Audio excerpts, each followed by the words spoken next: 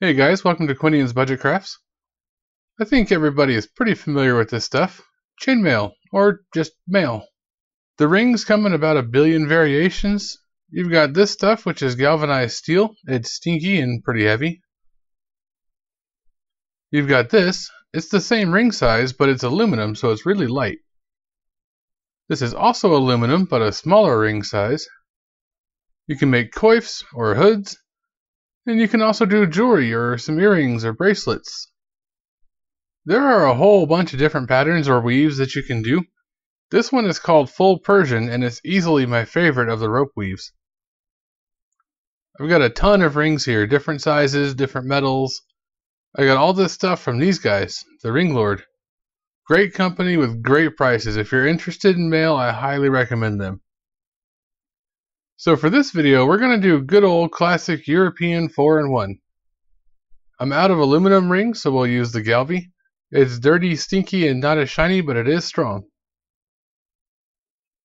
If you're going to do jewelry, you'll want some of these little round type pliers. For heavier stuff, you need 2 sets of real pliers, preferably ones without teeth. I like to hold the bigger set in my left hand and work with the set in my right hand. Okay, so first off, when you're opening and closing these, you want to keep the pliers as close to the cut as possible.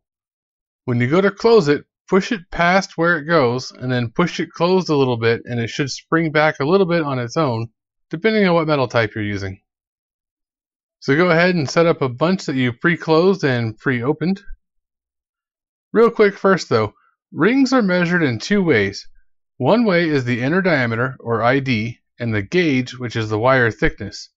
I forgot exactly, but I'm pretty sure these are 3/8 of an inch ID, or inner diameter, and 14 gauge galvanized steel. Once you have enough of these for your project, or at least that session, the first thing to do is to put 4 closed rings into 1 open ring. This is why it's 4-in-1. Close up that ring, then take another open one, grab 2 closed ones, put them on your open one, hook the open one and 2 from the first group you made, and repeat that until you have a chain that's a series of 1 link and then 2 links, alternating back and forth as long as you want it to go. To expand it down the link direction, just pick it up and make sure all of the rings are sitting nice and flat. You could do it laying on the table too.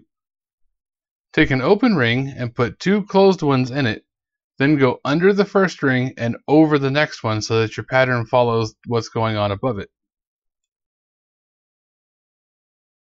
Then continue that row. Again, make sure all the links are laying flat. Grab only 1 closed ring and an open one. Put the open one through the free hanging ring. That's the one hanging on by only 1. The one above it, and then again through the one beside it. That's how you extend in this direction. To extend it the other way, it's basically the same idea. You start with 2-in-1, and then you go to 1-in-1 for the whole rest of the thing. Make sure your links are flat. Go up underneath 2, making sure your pattern is all flowing. Grab 1 closed and 1 open. Go down through the free hanging ring, then up through the 2 on the left, or reverse that if you're going the other way. So, just keep doing that until you die, and you'll eventually have this.